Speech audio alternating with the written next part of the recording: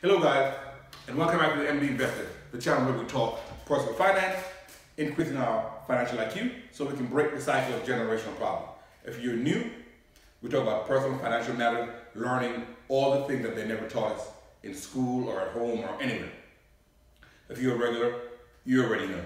Today's episode is going to be a continuation of a series we've been doing about financial advice for the different decades of our life.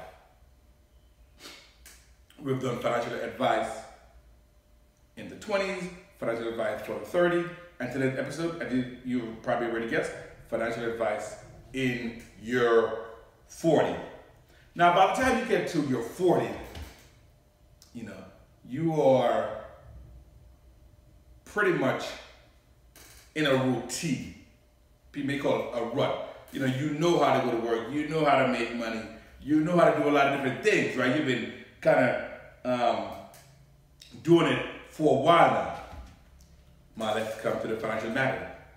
In your 40, I would say most people are going to be one of two conditions. Condition number one would be you've been doing everything we've said up to this point. You've been investing, you've been saving, you've been living beneath your means, not been keeping up with the Joneses and investing in the index fund. You've been doing all that stuff for now, probably almost 2 decades, right? Since you started working in your 20s. If that's the position you're in, you're probably sitting pretty good right now. You probably have a large amount of assets in your accounts. And you're probably going to be on pretty much easy road or cruise control. Most of us are probably not going to be in that situation.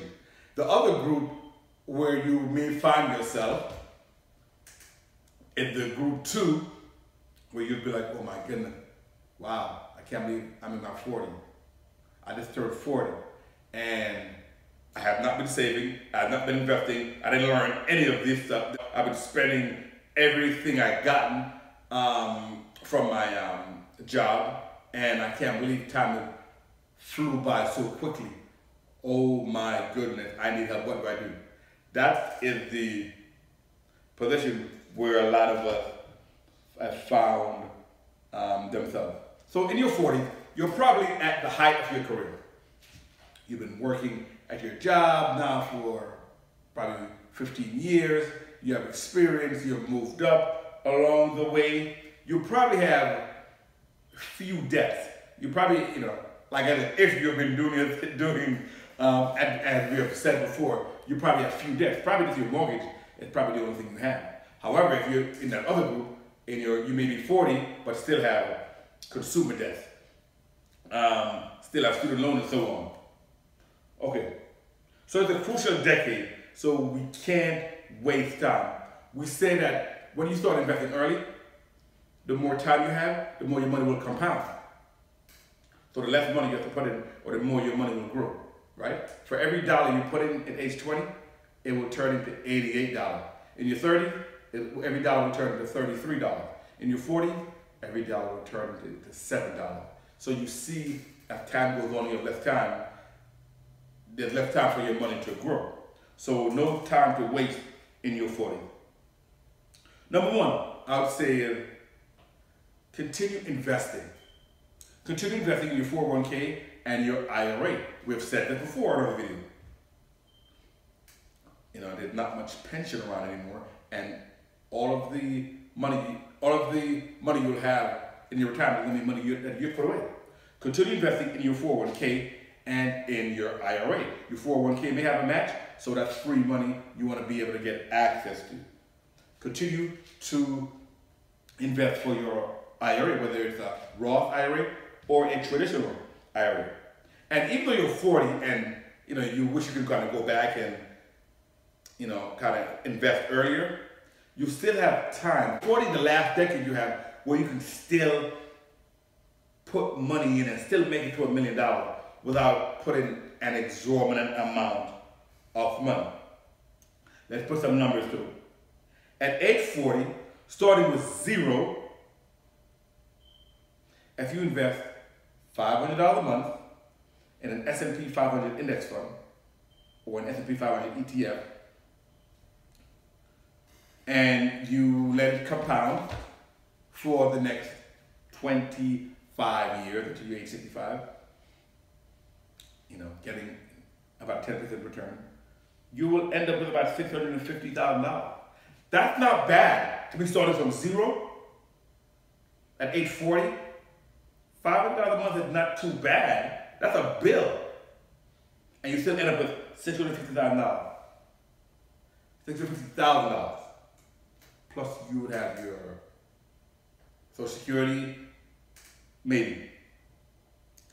Now, again, if you're starting at age 40 and you're putting, say, $750 a month in an S&P 500 index, you'll end up with about $973,000. Right? That's very close to $1 million.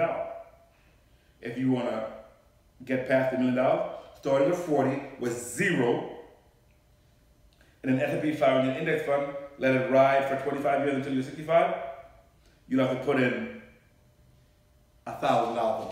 $1,000 a month, and you end up with $1.3 million. That's not bad for getting such a late start. Continue investing also in your non-retirement account, right? Continue investing in your non-retirement account, right? After you fill up that bucket, that retirement bucket, then you want to move over to the other bucket, which is the non-retirement brokerage account. Invest in that as well, because that growth is going to be there as well. So that'd be number 2. Continue to invest in your non-retirement account, right? Remember, we say time is short. This is the last decade within where we can really begin to get that growth before the official retirement at 65. Number 3, I'll say the mortgage. A lot of people are very motivated to pay off the mortgage, and they overpay, meaning you begin to put that extra money on the mortgage. Mortgage rates have been historically low. Obviously now mortgage rates are going up because of the inflation problem we're having. But a better use of your money may be not to overpay your mortgage and put more than is necessary, but maybe take that extra money and invest that in your non-retirement brokerage account, okay? So don't get too into getting mortgage debt free and miss the opportunity to invest in the market to get that growth, which would be a better return than paying off your mortgage, right? Because if your mortgage is 3% and you paid it off, your return is basically you're getting 3%, right? You won't have to pay that 3% interest because you're mortgage free, as opposed to maybe getting a 10% return on money put in the market. Number 4, and you could argue this could be number 1, your health. You know that you have a little pot belly. You have not been exercising probably for 2 decades now, ever since high school, and maybe you've known people that have had health care around your age bracket. So this is the time you want to begin to take your health seriously. So you probably already have a gym membership. Maybe begin to start using it. Walking, watching your diet, okay? Watching the saturated fats that you eat, drinking more water, cutting out the soda. Just begin to have a healthier lifestyle, getting more rest. Stop the smoking and alcohol if you do that, right? Because they say health is wealth, right? If you're not around to enjoy all the benefits of this financial prosperity that you have, what is the point, okay? So take care of your health. Number 5, you have to begin to start looking into will, right? Your will, not will, but your will. Meaning, if you were to pass, who you want your assets to go to. A lot of times people don't think about these things, almost like insurance. People don't think about these things until the inevitable happens, right? Until the worst case scenario happens. So begin to start, get a will. Go see an attorney. Get a will. Who do you want? Where do you want your assets to be allocated? Because if you don't, you know who will make that decision? The state, via the judge. That's what they call probate. It'll go to probate, and then a probate judge will allocate your resources according to the law of the state that you reside in. Do you want strangers to be, divvying up your assets, right? Maybe the family members that you don't even know, people you don't want your assets to go to. So begin to start thinking about your will and have something in writing. POA, or power of attorney. That's something else you want to start thinking about, right?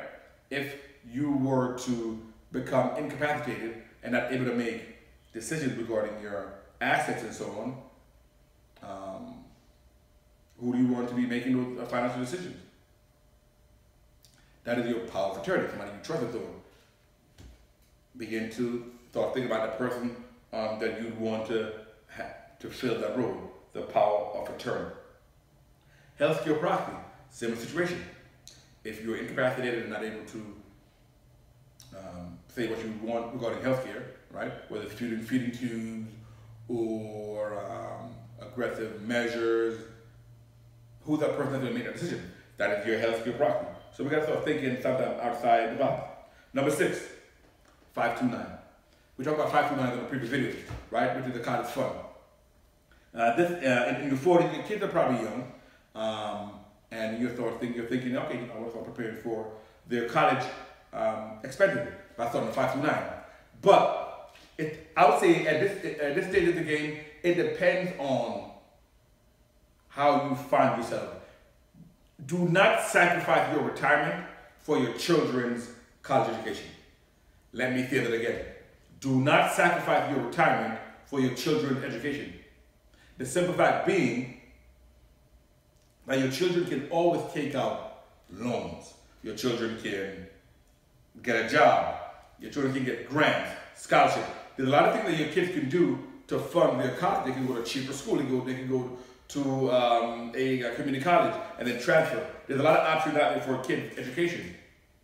But there's no loans that you can take for retirement. There's no grants you can take for retirement. There's no scholarship for retirement.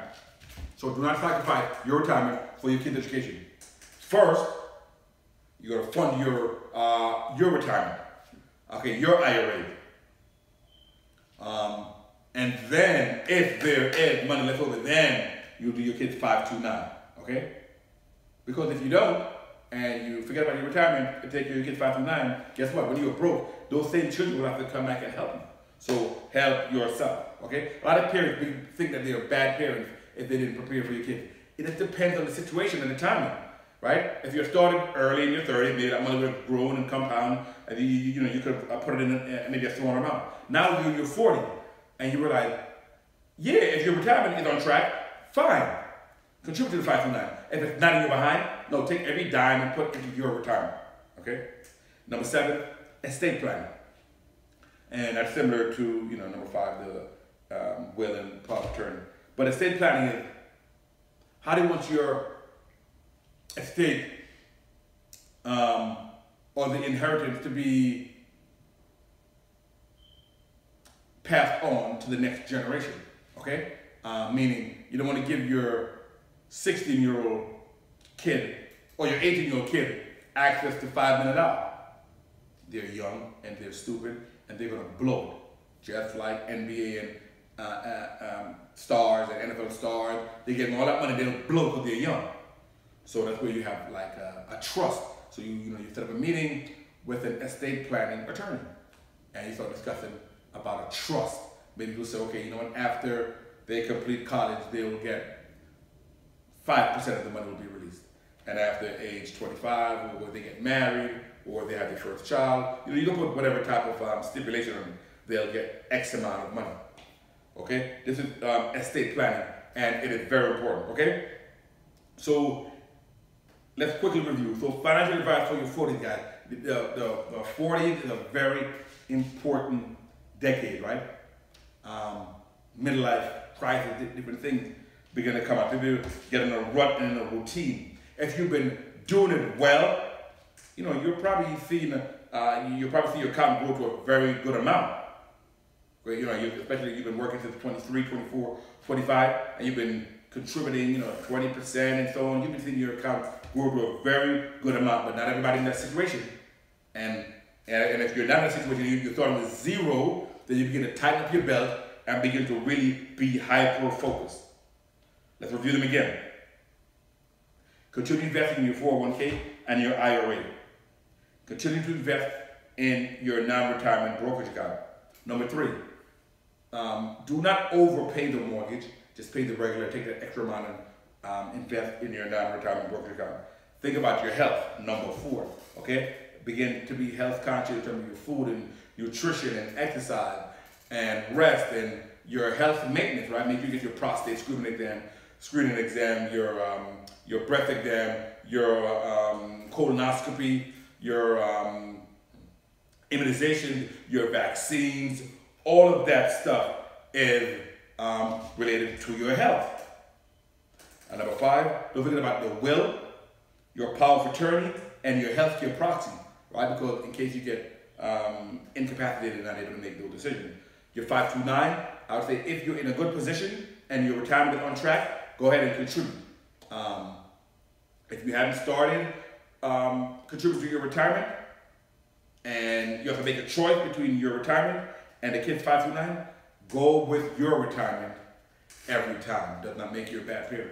Your kids have other options for their college funding.